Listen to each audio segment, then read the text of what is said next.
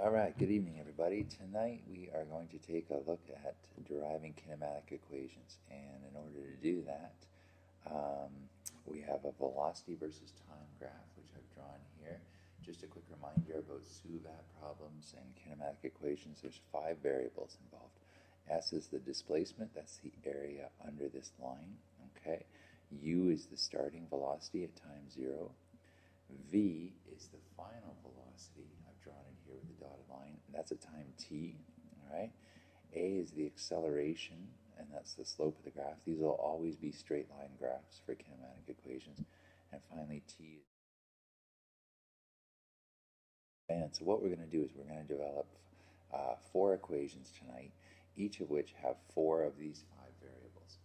And then when you follow them through and solve kinematic equations, you identify 3 known variables, 1 unknown variable which you're asked to find, and that final 5th variable that you're not given and you're not asked for, well, that's the one you cross out, and the one that's crossed out, the one that's not involved in the problem, that helps you decide which equation to use. All right, so let's take a look at the first one. First kinematic equation, what we're going to do is we're going to work on the slope of this line. So we have this green line here. I'm going to take my line tool and I'm going to draw a dotted line from here horizontally across like this. Okay? And so now what I have in looking at the slope of this line is you have slope equals a rise over a run. So I'll put that in. Okay, slope equals rise over run. And I'll need to make it a little smaller because that's a little bit too big. There we go. Okay. Okay. So what's the rise and what's the run? Okay, well the rise goes from here to here. So it goes from V up at the top down to U. So I'll put on my next line here. I say equals V subtract U. And that's your rise. Okay, and we'll put that in parentheses, make our life a little easier. Okay, and then the run is your x component. That's this distance along here. And the run for this problem is time t. All right? So we get slope equals rise over run, and slope we said is the acceleration equals v minus u, that's the rise, divided by t is the run. Okay, now all we're going to do is rearrange this equation a little bit. What we're going to do is we're going to take t, the run, out of the denominator by multiplying both sides by t. So if we multiply the left side by t, you get a times t, just one of them, there we go, equals v subtract u.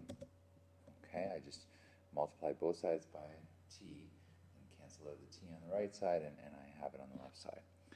Okay, and then the last thing I'm going to do is I'm going to take this u value and I'm going to bring that over to the other side. So I'm going to get u plus at v. And that's our first kinematic equation, or more commonly, it's going to be written as v equals u plus at. All right, that's how you'll see it in your data booklets. This one right here is your kinematic equation. Here, what I'll do is I will put a box around it. There we go. No, that's not the one I'm looking for.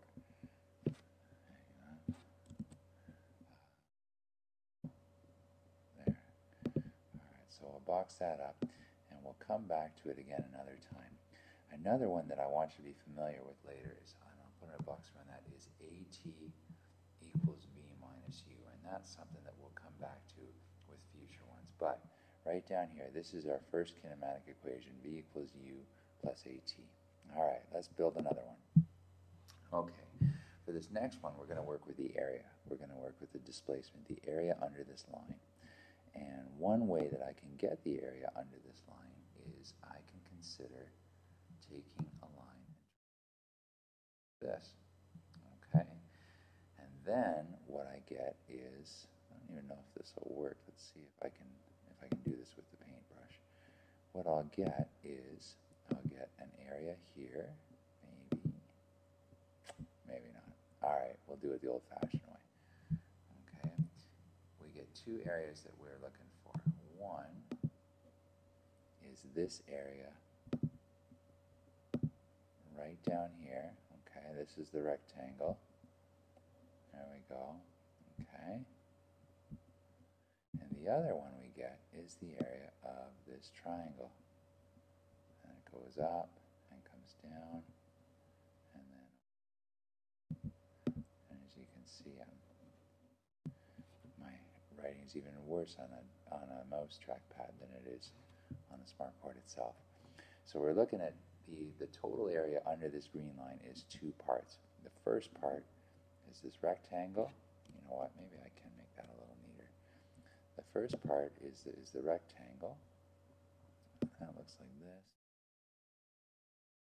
The second part is the triangle. And let's see if I can get it in the yellow. And that looks like maybe not that way. Yeah, you know what? Too complicated. It looks like this. All right. Making things tougher than I need to. Okay. So let's find some areas. First one's easy. The area of the rectangle. Okay. S is my displacement, and that's also my area. The area of the rectangle is found by length times width. Okay. So my width of my rectangle is U. There it is right there. And my length is T. So the area of the rectangle is just U times T. Okay, the triangle is a little tougher. Okay, the area of a triangle is half times the base times the height. So I'm going to put in a half times the base of my triangle is T times the height of my triangle, and this is what we looked at with the last one, is V minus U. Okay? But in the last kinematic equation, we said that, I made a point to say that V minus U, I'll just flip back and show you, V minus U actually equals A times T. So, I can sub that in. Alright, S equals UT plus a half times T times AT. Okay, because V minus U equals AT. And then, so to bring it home and finish off our second kinematic equation is just half UT plus 0.5 or a half or divided by 2, whatever you like, AT, and I don't know. So I'm going to say, I'm going to clearly caught off guard, sorry about that, team. AT. There we go. Okay. That's your second kinematic equation. All right. And we'll box that one up, and we'll keep it, and we'll use it later. Our third kinematic equation also deals with the area, but this time what I want to do is I want to take my area, all right, and I'm going to look at this. I'm going to consider the area of this great big rectangle. Alright? And then what I'm going to do is, well, that area is too big. I want to take this big rectangle and then I want to subtract this triangle. And do I dare start it again? I'm going to chicken out. I'm just going to use this and say that I want to subtract this same triangle. And it's the same size as the last one. Alright, I'm going to subtract this area. There we go. Alright, so here's what we have. S is our area underneath that green line. S equals the big rectangle, and the big rectangle has a height of V, and it has a length of T, so S equals VT. But this time we're going to subtract the triangle, and the triangle is half times base times height. So 0.5 is half times the base. Okay, the base is still T, right? And the height is still V minus U, just like before, right? But same trick as a couple of times ago. V minus U equals A times T. And so, if I plug this in, okay, I'm going to get S is my area, equals VT, the big rectangle, subtract 0.5 T times AT. And finally, to bring it home, I have S equals VT minus 0.5 AT. And here we go again. We'll put this in squared. There we go. All right, and that is, what do we have to? That's our third one. All right, third kinematic equation. All right. So let's bring it home with the fourth one. And you guys have given me a little bit of education with this one because you've introduced me to what the trapezium, and I call it a trapezoid, and maybe a trapezoid works, maybe it doesn't, I don't know. If you know the formula for a trapezium, then you can just plug it in and you can solve it. You can say that a trapezium has, I got to try and remember how you do this, one side of length U, another side of length V, and a height of T, and you can plug that in the formula and you can get your area. Okay, if you're like me, you don't like to memorize formulas, you don't want to do it. So I'm going to show you another little trick that I've used in the past. Okay, here's what I do with this last one. Okay, I'm looking for an area, all right, and to get that area, what I'm going to do is I'm going to stick a line halfway, maybe, there we go. Stick a line halfway in between this and this. All right? Okay, and so what I've done now essentially is I've created a rectangle. And let's take a look at that rectangle. I'm going to make it red. Here we go. And the rectangle, it's like this. There. Okay. Now, the thing about this rectangle is this. All right? This triangle that you see right here, okay, this triangle is above the line. That's not part of the area under the green line. But this triangle right here, this triangle is below the line. So it is part of the area. But it's not part of the red rectangle. So this takes a little bit of imagination. If you compare these two triangles, if you compare this triangle right here,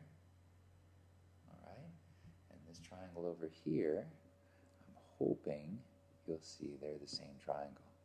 Okay, they're congruent triangles.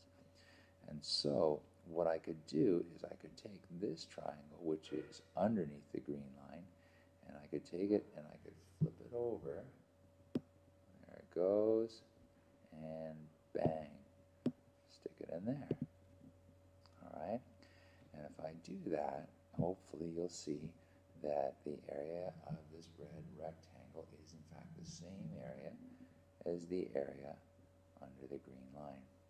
So let's solve for it. Okay, the area under the rectangle is S. And S equals, okay, well, what's the height of this?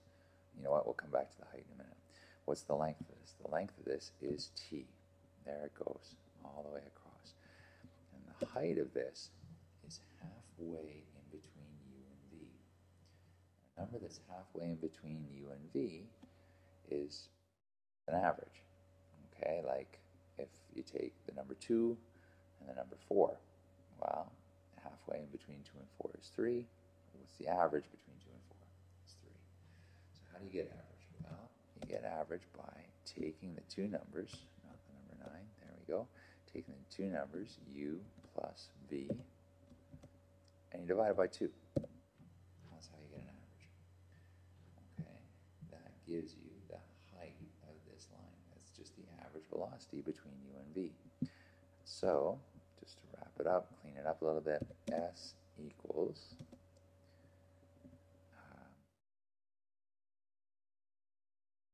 plus V